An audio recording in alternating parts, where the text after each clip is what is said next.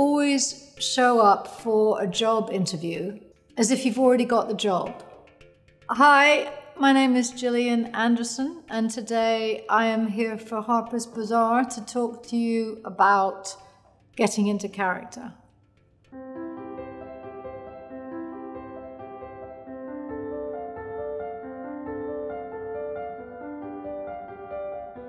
On the one hand, it's easy almost to play a real character because there's often so much documentation, and so it makes it easier to do research or to hone in on things like clothes and voice and etc., which can all help in building a character.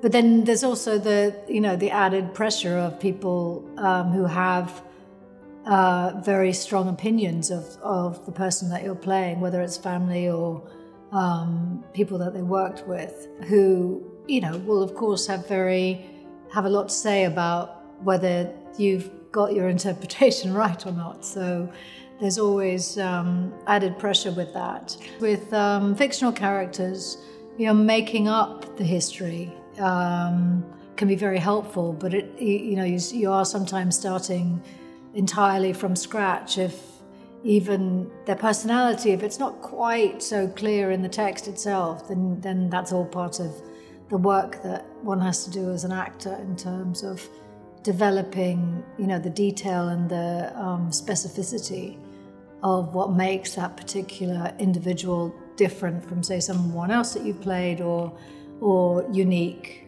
in some way.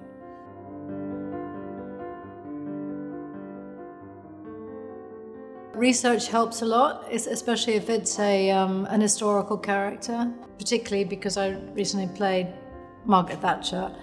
It really helped to go back into her childhood and to look into how she essentially became not just the woman that she was, but the Prime Minister that she was. And her background, her childhood really kind of says everything about how she ran the country. Her mother was a stay-at-home mom, but really managed the books frugally.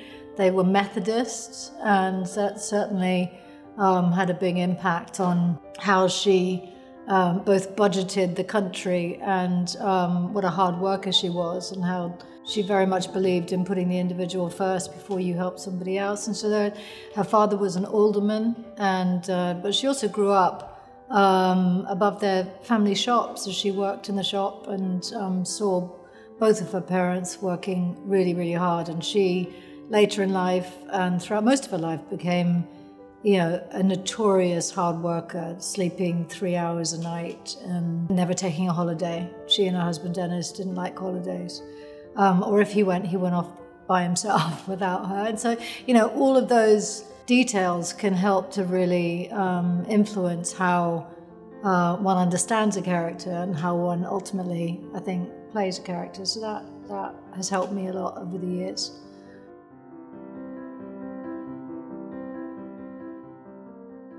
She had such a distinctive voice that it became, on the one hand, imperative that I find a voice as close to hers as possible, but on the other hand, to find one that felt like I still existed in it somewhere, that it wasn't just a parody of Margaret Thatcher. But then with other voices, for instance, they show up at some point. I'll speak from my own experience. They show up at some point in my head, and with something like, I think, Great Expectations, I spoke in a very high, childlike pitch. I think part of that decision was because she was stuck, when she was abandoned at the altar. She was ultimately kind of stuck as a very young woman, and since that point she hadn't left the house, and she'd been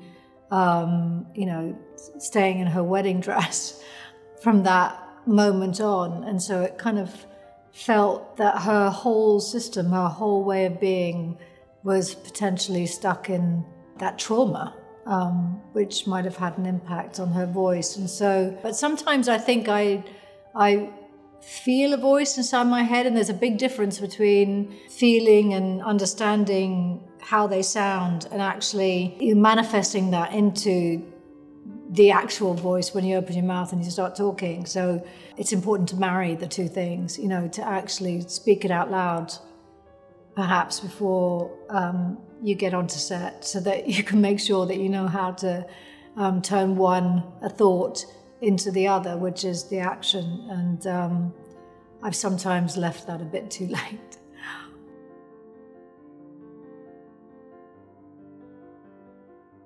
If I feel very comfortable with the character, then I don't mind, you know, chatting between takes and goofing around. But then if it's either a particularly challenging character, you know, further from me, or if there's a lot of dialogue in any given day, I'll definitely find a quiet corner somewhere to sit and focus. When we were doing The Crown, whenever I would find a place, I'd take a chair and put it in a room somewhere, you know, in some dark, dusty corner or in an abandoned room or something. And we always referred to it as my elsewhere, that if the director wanted to talk to me, he'd have to come to my elsewhere to find me, or that, you know, if they needed to find me to come to set or something. So I'm quite fond of an elsewhere, and I highly recommend it.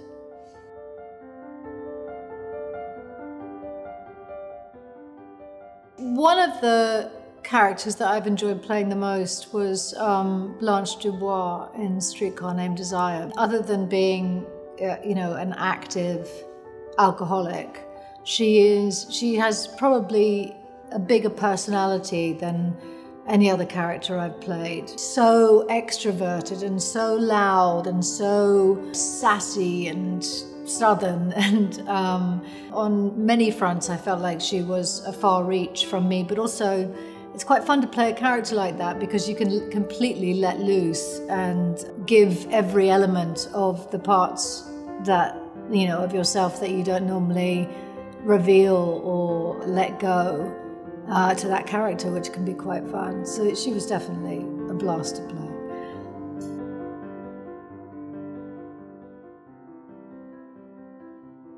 I have found over the many decades that I've been in the business that hair, makeup, wardrobe is as important as the lines are, in a way, in terms of getting into character, especially Margaret Thatcher in The Crown. And she is known so much for her voice, for her what they call pussy bows, for her hair. Her hairstyles were as much a part of her look, her personality almost, as anything else. And so working on that with hair, makeup, wardrobe from the very beginning, and then finding the right look and using those outfits, using the wig, using the handbag. She had a handbag on her arm the whole time. Particular kinds of shoes that she would wear, which I would never wear, but somehow in slipping into them, they feel like you're slipping into her shoes, and it makes it easier to find your balance.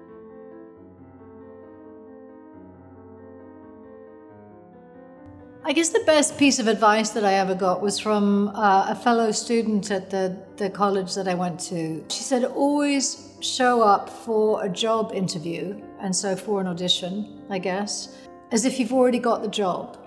With the, you know, enough self-belief, self-confidence. I think that helped at the time, because I you know, had a tendency to kind of show up scruffy and always prepared. But I think going in with a certain sense of self-containment and focus, I think it was pretty good advice, I'd say.